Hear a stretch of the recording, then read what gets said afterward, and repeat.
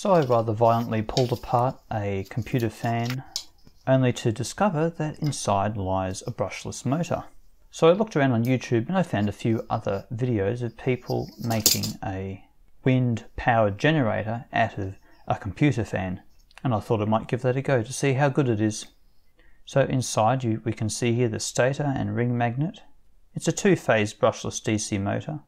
Now because we want to turn this into an electric generator, we don't want any of the brushless DC motor electronics, but I want to keep the circuit board in there for its structural integrity. So I just scratched out all the traces where the stator connects to the electronics on the circuit board.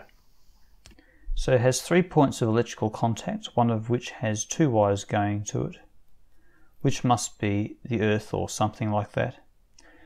So let's ignore that earth, as we want to use the entirety of all the copper wiring in the motor. If we connect one wire to the earth and another wire to one of the other points, you only use half of the electromagnets in it. So if you have bad vision or something and you can't see those tiny little wires going down into that third earthing contact thingamajiggy, the one you have to ignore, you can discover it with a multimeter. The 2 points where you have to solder to will have twice as much as resistance as any other 2 points basically.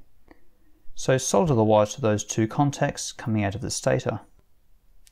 Now if we connect these 2 wires to an oscilloscope, we can see that when we spin the fan, it is producing an AC current.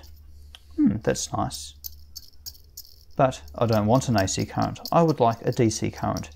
So we can rectify this problem with a diode bridge, which is 4 diodes configured like this. If you like, you can also add a capacitor to the output of the diode bridge to smooth out that rectified AC output. Then I connected a small LED to the output. Now to get this thing to produce enough voltage to run the LED, it has to be spinning insanely fast. So I usually shove the entire wind powered generator right up to an AC powered fan to get it to spin fast enough to produce a meager 2.5 volts at 8 milliamps unloaded after it comes through the diode bridge, according to my multimeter. So when I connect an LED to the output of the diode bridge, I can see that it's not burning too brightly due to the abysmal amount of power which is getting through the diode bridge, because the fan itself is producing hardly any power. So if I remove the diode bridge, I discover that the LED is a lot brighter. But unfortunately, because it's a diode, a light emitting diode, it's only using half of the waveform that's coming out of the generator.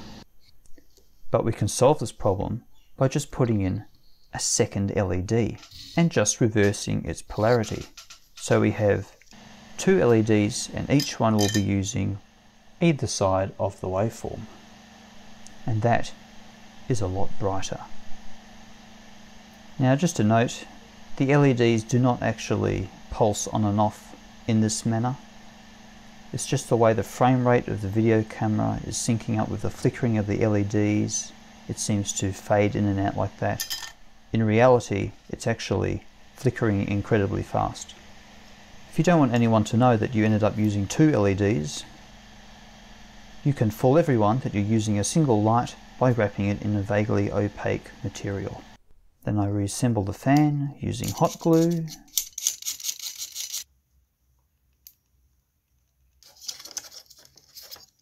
And I found the most simplest way to do the final assembly was to simply shove the LEDs in the same manner I had shown before, straight into the computer fan connector.